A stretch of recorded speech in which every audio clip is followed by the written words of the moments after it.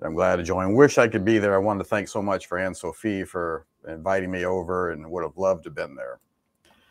So we did change the talks around this morning. We decided to put mine first because I'm doing kind of an overview talk.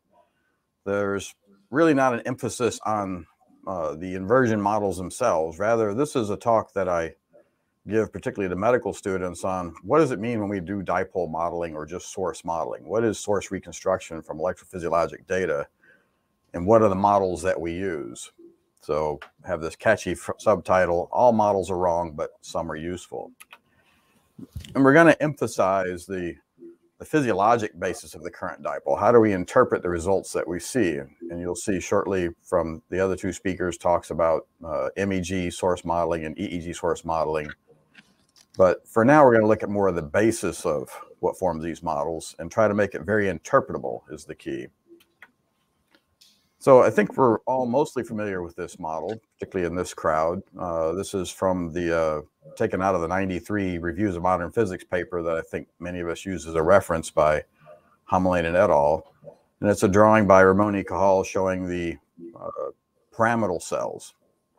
So the key feature on the pyramidal cells is their length, and that the primary working model, and it's arguable, but the primary working model is that we're looking at postsynaptic potential summed over millions of neurons in tens of milliseconds. So we're not looking at action potentials.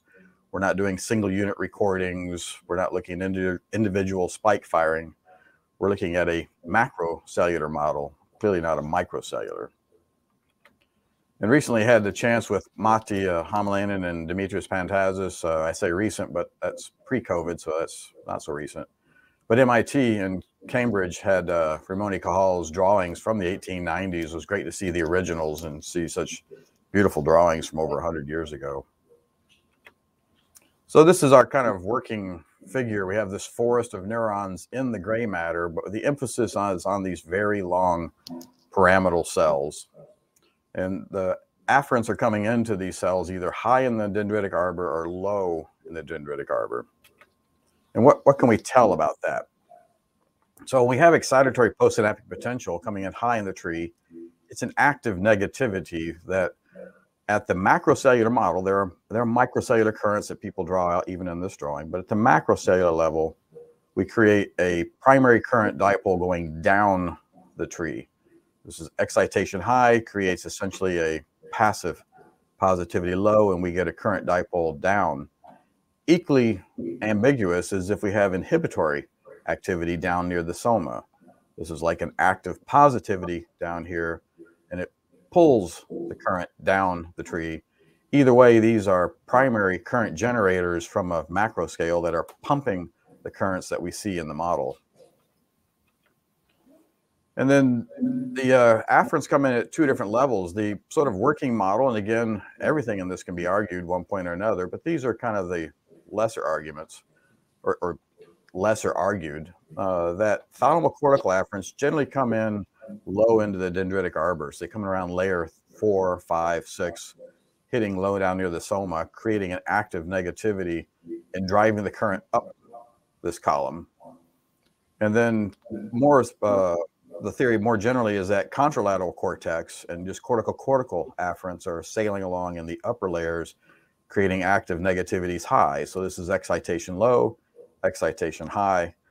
Either way, we start to envision at this model that we're driving currents up and down the pyramidal cells, up and down the cortex.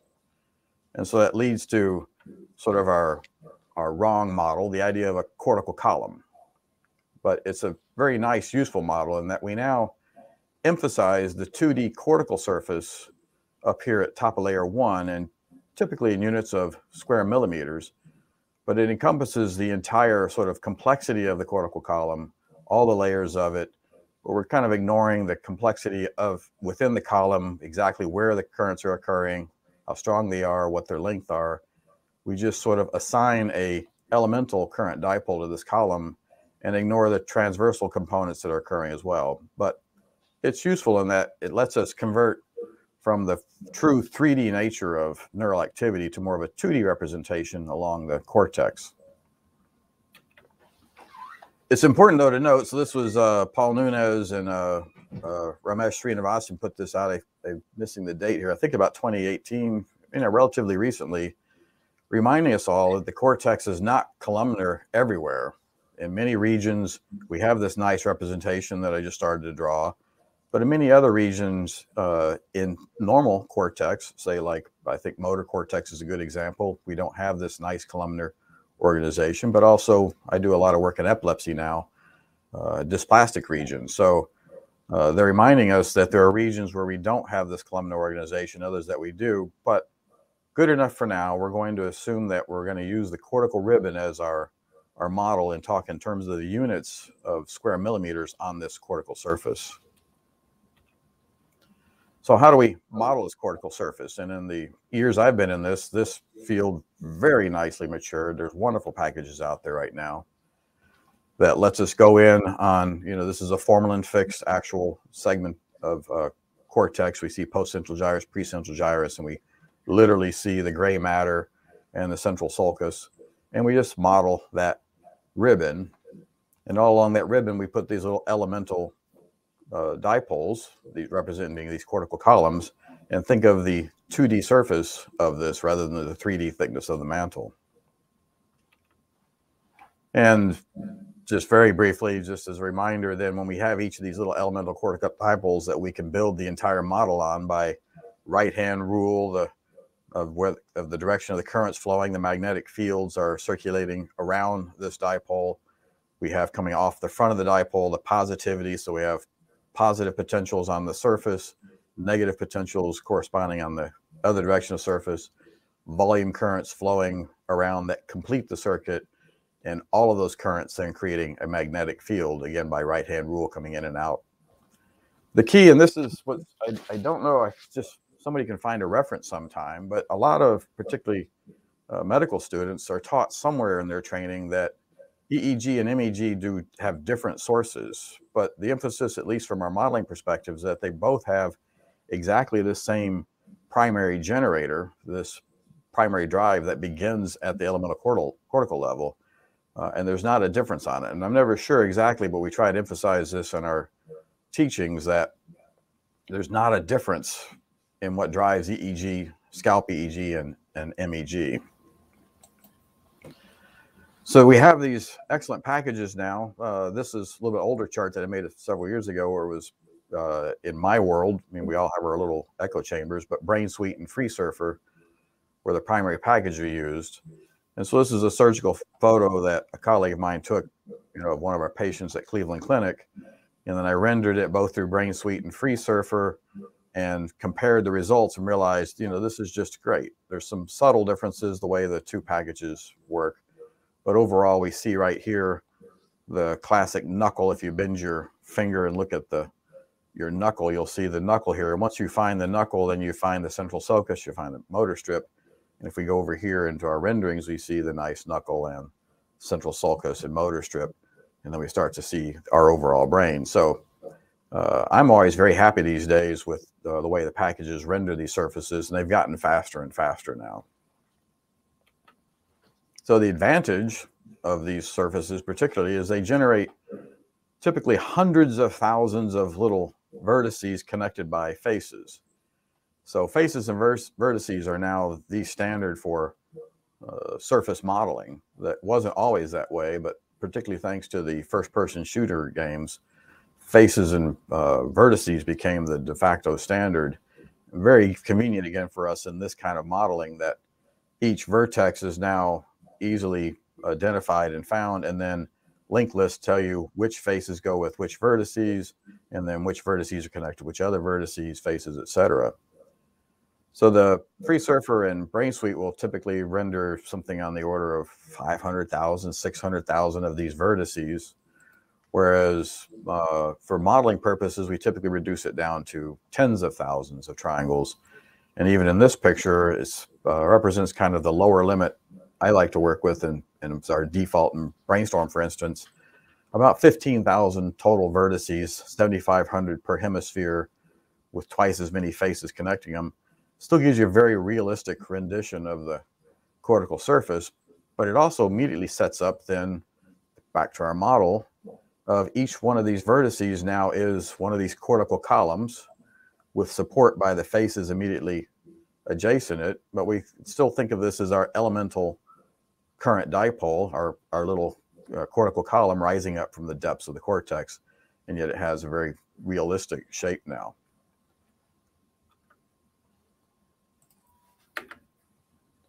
So wrong. There we go. So it also, again, thanks to the gamers, the graphics cards now are lightning fast, 60 frames per second easily, and you get out entire link lists if you just hand this to any graphics card.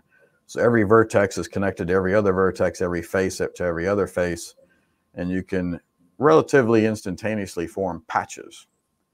So patches are our intuition of the region of interest, and we already know from all of the segmentation algorithms that we use that there's a variety of segmentation labels that we like to use, particularly if you run FreeSurfer a lot, you get Deskin, Killaney, and Destru segmentations, but now there's dozens of these atlases coming out that all very nicely break this cortical surface into regions, and it's very easy to pull out these regions as very intuitive, very physiologic patches, and it is our true idea of a distributed source.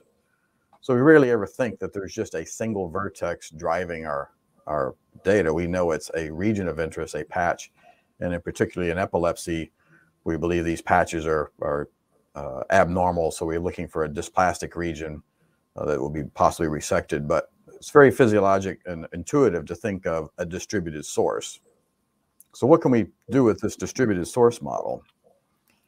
And this is a paper put together with Kareem and Sylvain when I was working with Richard Leahy many years ago now.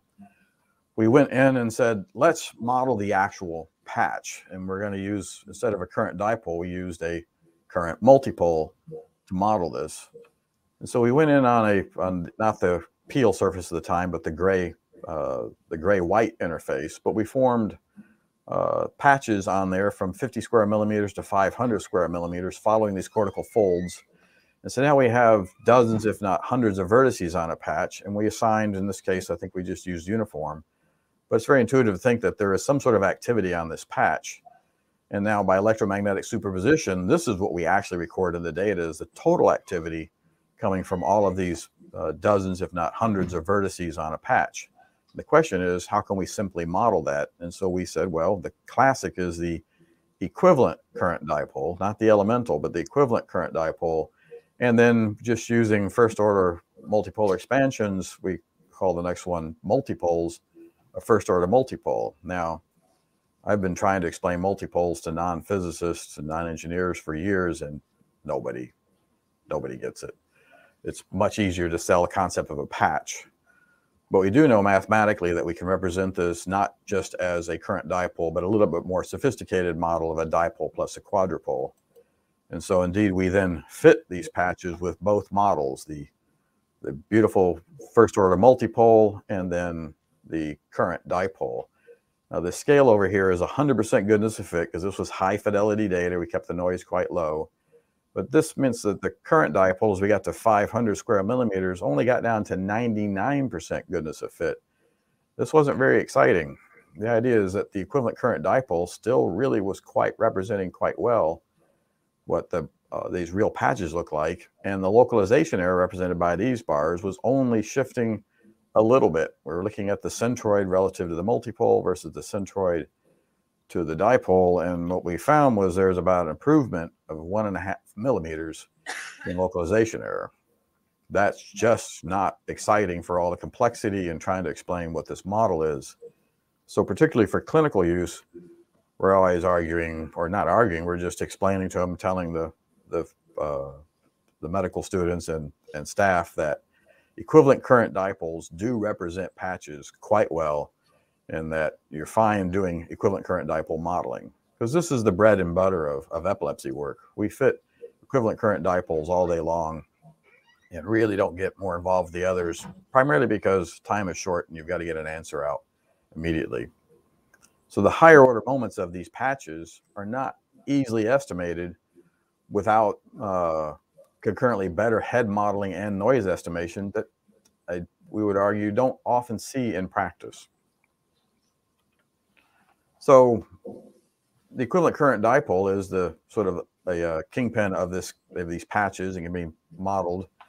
The source modeling we're going to discuss here now is extremely basic. I'm not getting into any kind of highly comparative discussion, just sticking to the basics, but trying to get across the idea that you go away with is the intuition and what you should demand of any package.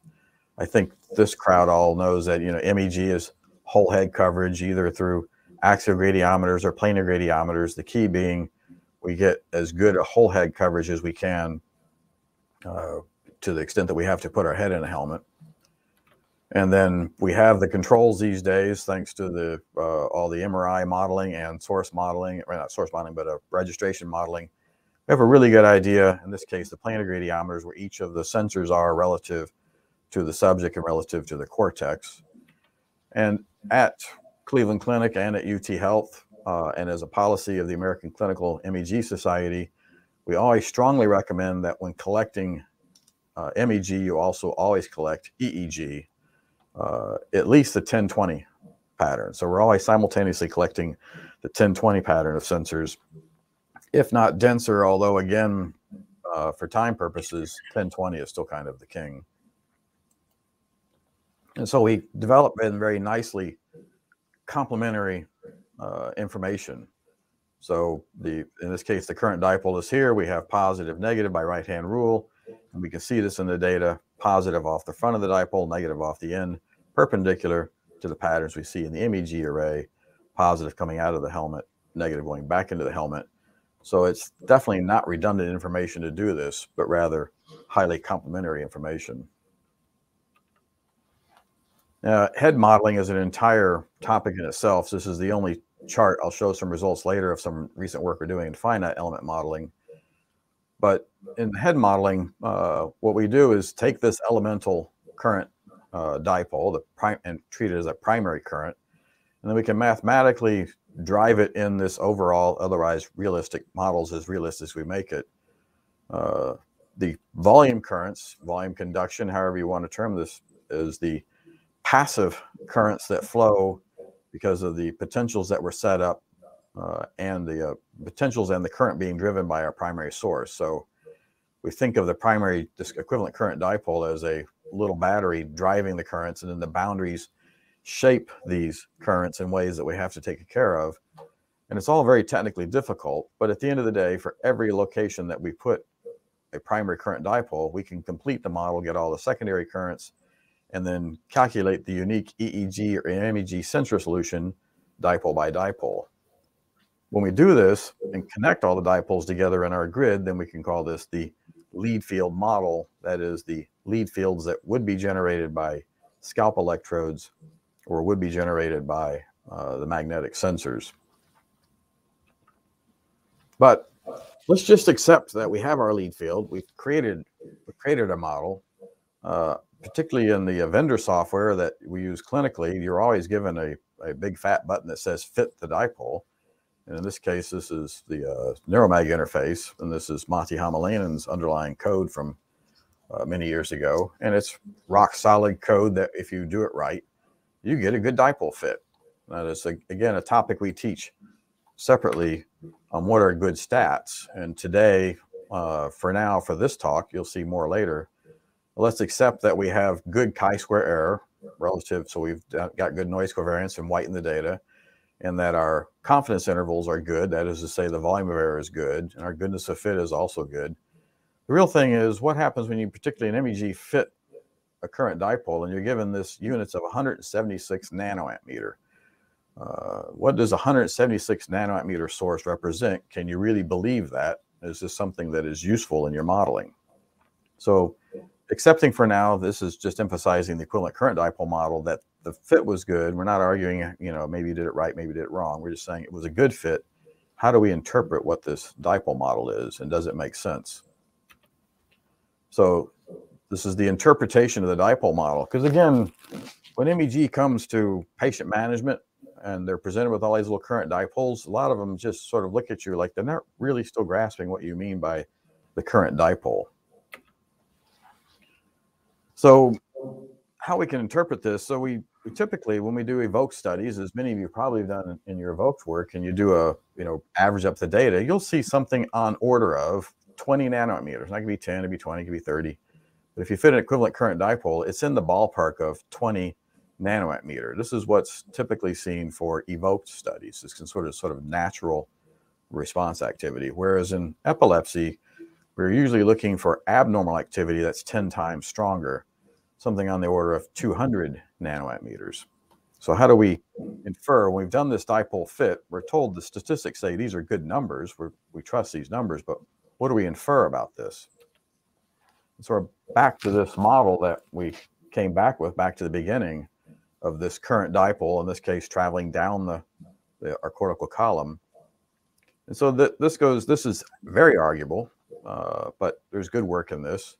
This was presented in Hamelena's 93 review paper. So the Finns very nicely summarize the work even as of 1993, that the working model is that each pyramidal cell can generate about 10 picoamps up and down the column, flowing along an electrical length of about 2 millimeters, which is to say it's 20 picoamp millimeters are capable in one pyramidal cell, or doing MKS conversion, 20 femtoamp meters.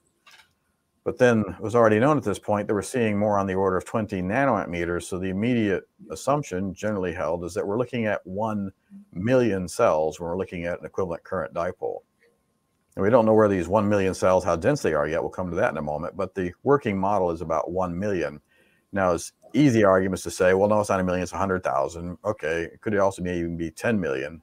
But this is the ballpark we're in. We're not 1, 10, 100,000, 10,000. We're in the category of 100,000 million or more, creating one of these equivalent current dipoles that we're modeling.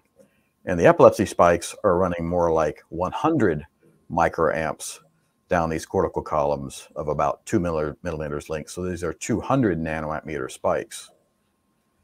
Now, also, when we do a lot of invasive studies, we're putting grids inside the brain. We also do electrical stimulation of these electrodes. And so again, to put the units back into perspective, a classic sort of stimulation of deep brain stimulation, or SEEG, or even ECOG, is to put 4 milliamps of current bipolar configuration into about 5 millimeter contact separation.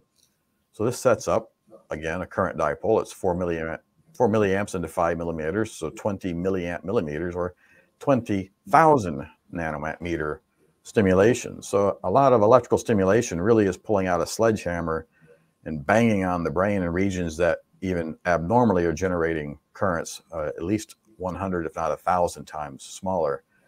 But again, the units are very real, very physical.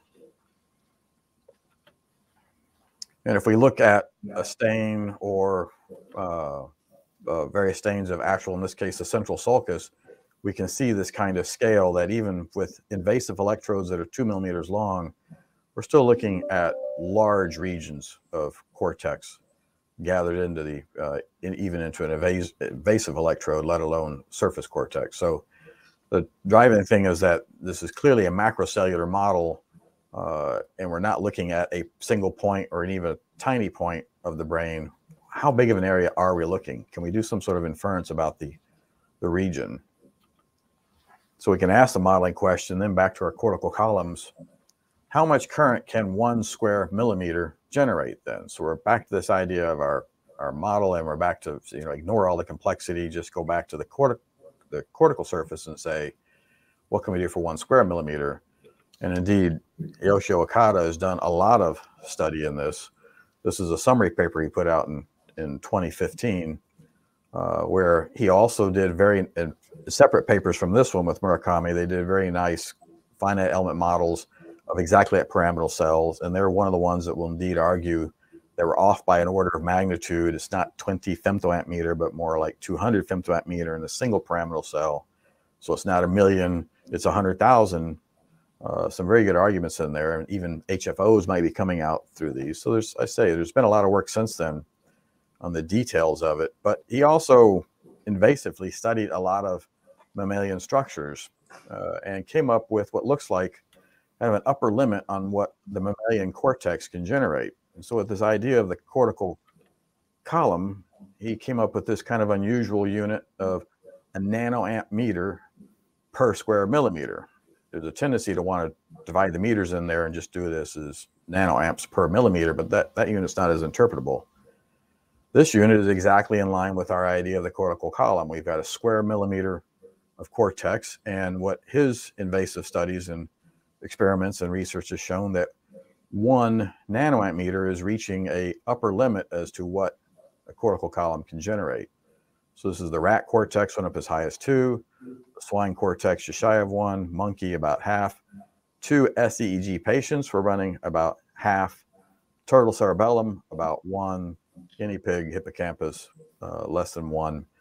So this is not 1.0, this is a scale here. We're not arguing that it's a 1.0, it's very precise, but again, it puts us in the ballpark, it puts us in the region that it's very difficult to find evidence that a square millimeter of cortex is ever capable of generating much more than a nanoamp meter of dipolar current in that region. And so this then becomes a very working model for us, convenient for immediate scaling of cortical areas. And we can go back to our equivalent current dipole model and say that when we pull out this unit of 20 nanoamp meter, that we're looking at a minimum of 20 square millimeters of cortex. It could be easily much larger, and that epilepsy is probably a minimum with an asterisk next to it, a minimum of 200 square millimeters. However, that number is actually quite consistent with many other studies of epilepsy patients that suggest intraictal spike data is something on the order of 300 to 500 square millimeters of cortex in order to be visible. So again, our units, our numbers are all working out as to just what region of cortex is represented by this equivalent current dipole. It should also, though, be very transparent, I would hope to you at this point in this early morning for me, late afternoon for you after you've already had lunch probably. But, that Okada constant, you can play with that number. What if I just change 1 nanoamp meter to 0.1? There is a continuum there. Then these numbers go up by an order of magnitude. These are 200 square millimeter, and we're looking at almost 2,000 square millimeter, if we could believe that. But by a single inferential parameter, this is not estimated, this is inferred from outside information, we can slide between these two numbers and easily change the size of the distributed source that we modeled by up to a factor of 10 without even a second thought. But flip side is, it doesn't get much smaller than this. We're not down to a vertex. So when we get an equivalent current dipole out and we locate it somewhere in this region, it's representing a nearby patch of cortex. It's not a perfect point of current. We just don't believe that that's possible to generate. So summarizing up then the equivalent current dipole interpretation summary, extended sources nonetheless compressed to models of point equivalent current dipoles. Every now and then somebody who's, particularly in patient management, that's a bit more boned up on the models will say, how come we're using these simple models? Why aren't we using more extended models? And we come back with, yeah, once you do this estimation, you've got to realize these current dipoles we're bringing to you actually do represent extended regions. The key advantage for simplicity purposes is that a single current dipole has 3 locations of three parameters of location and 3 of orientation and strength, that we can estimate those quite rigorously with good stats, get chi-square errors and confidence intervals on there. So we believe we're estimating in real practical conditions with noisy clinical data, we're estimating quite reliably the parameters of a single current dipole, and that we can then from that infer almost immediately the true extent of these sources through a very simple scalar parameter of this Okada constant. As I just mentioned, minor variations of that can radically change that patch. But then I also would throw back to you that if you're studying a source estimation model that says to you, it can estimate for you the extent of the source, you should question or ask, well, what is your underlying assumed current density? How are you handling this parameter?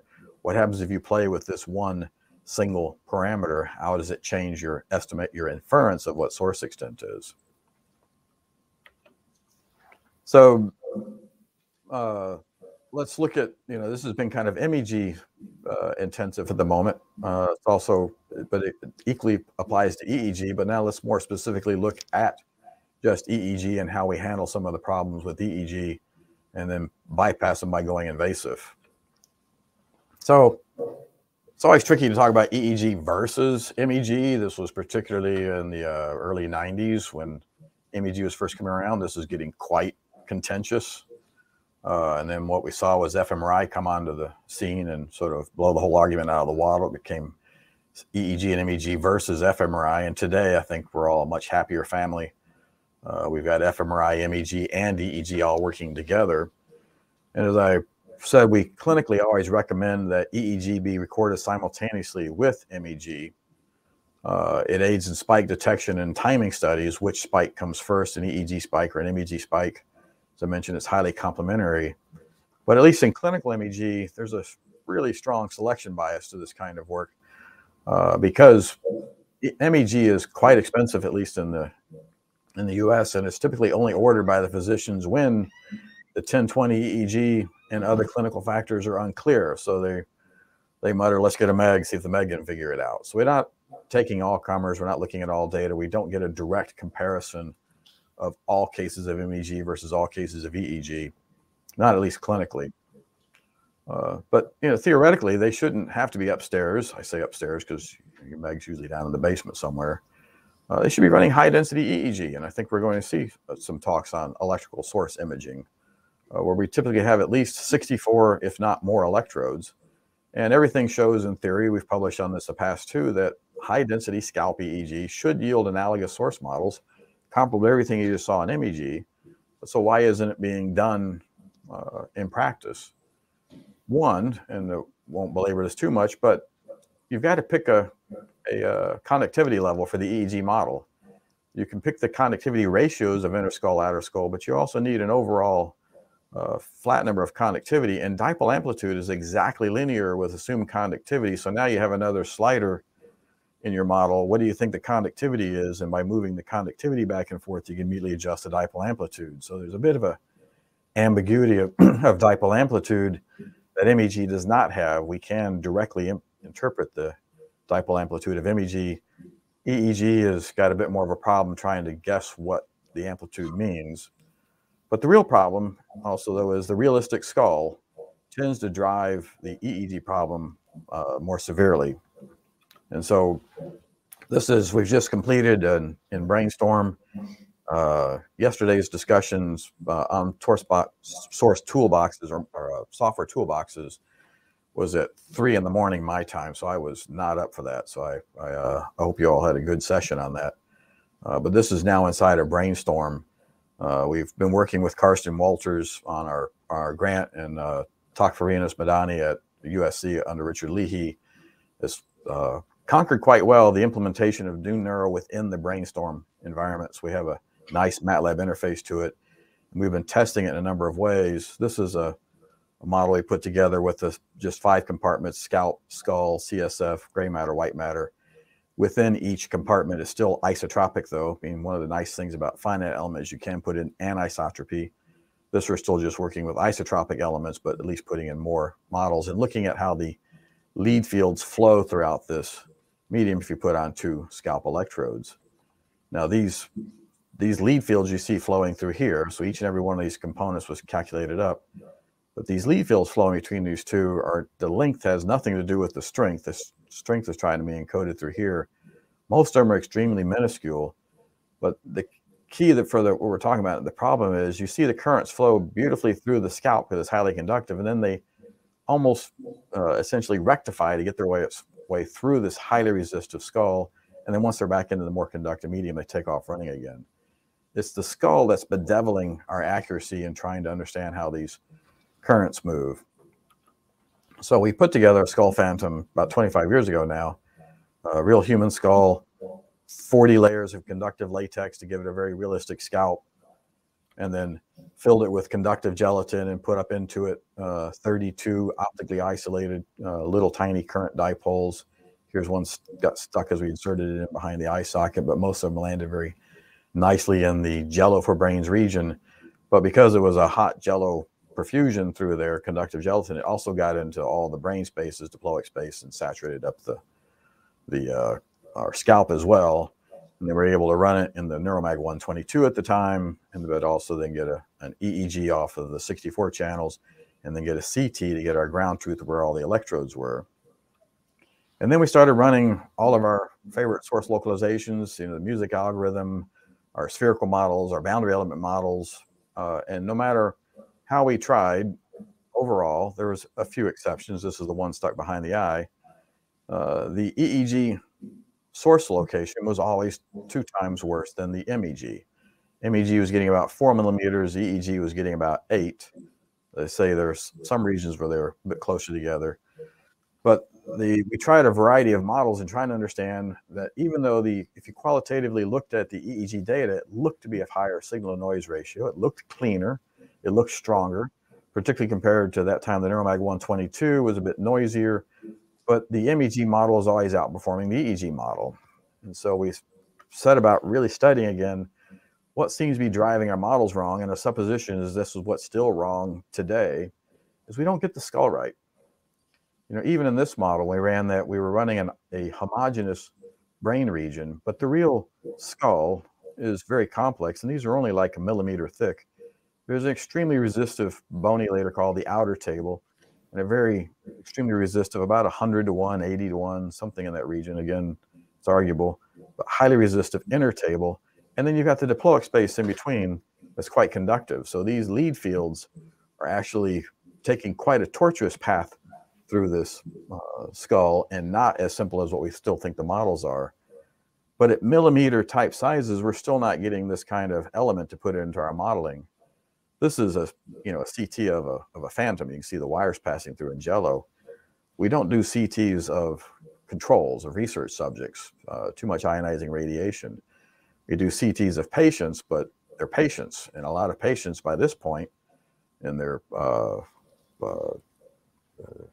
treatment already have holes in their head, or breaks, or resections, breaks that even more greatly complicate how we're getting through this highly resistive barrier. Not only do we have the diploic space, but we also have to then track where all the sutures they're going through, and then we have the thin regions like the temples that don't even have a diploic space. It's just a single table. And you get anywhere near the forehead, then you've got the eye socket, which is extremely thin.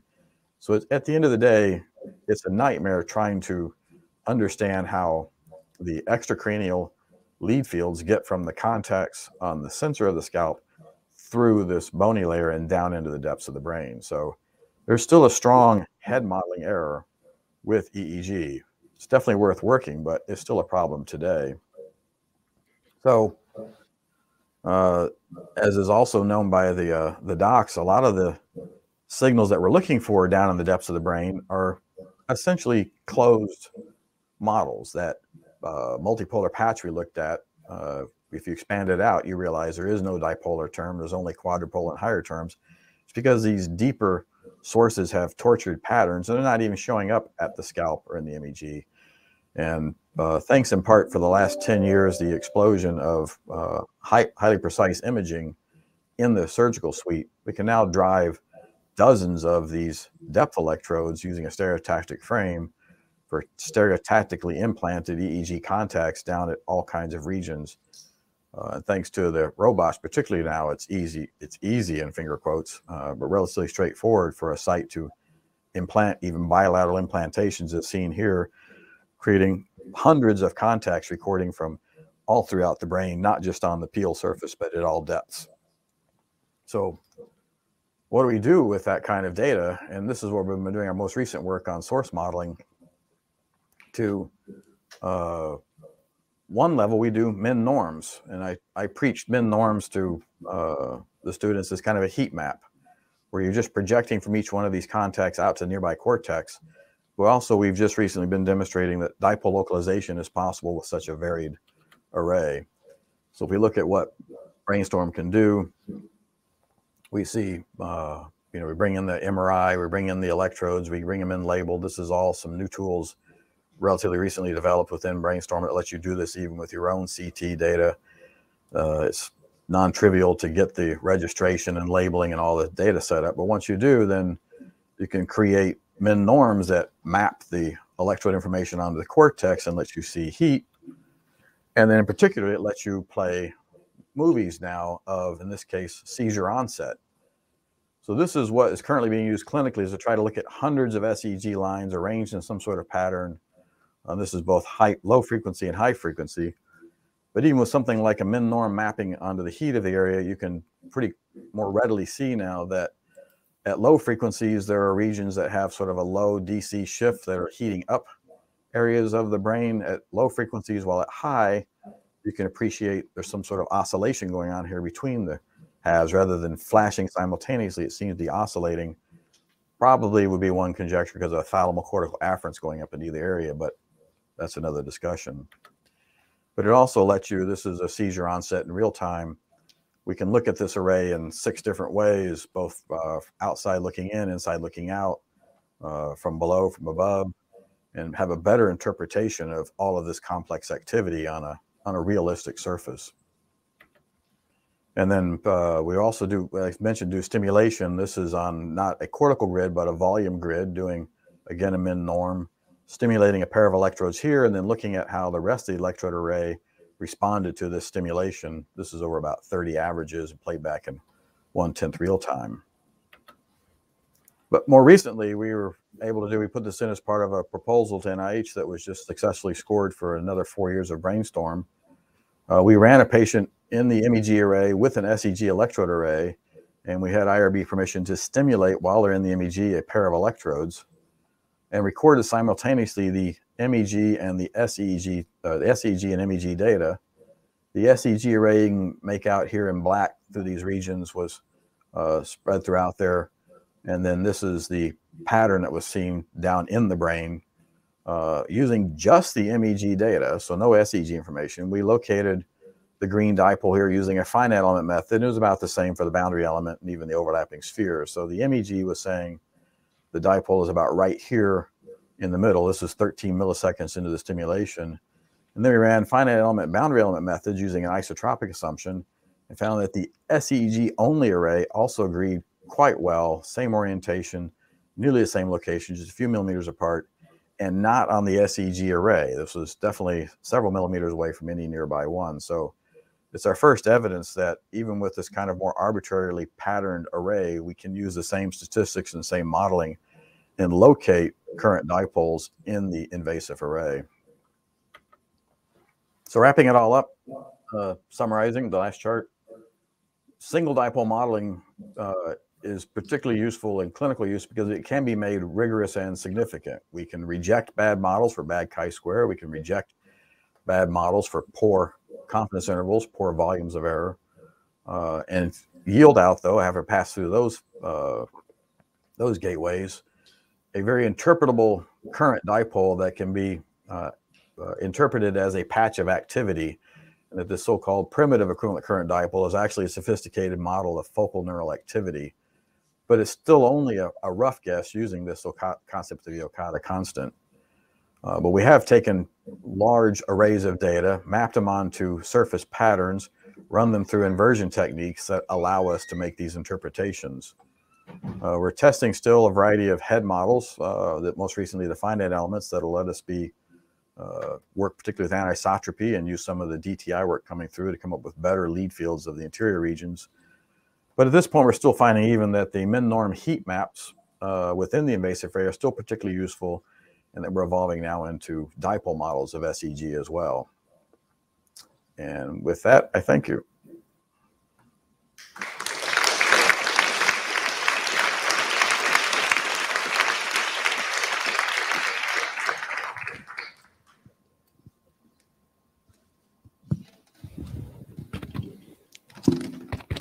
Can you hear me? Yeah.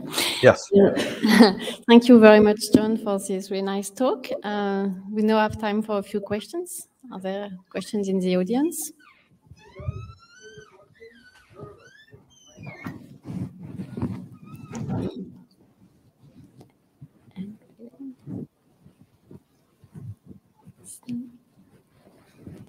Yeah. There's a question from Christian above, please.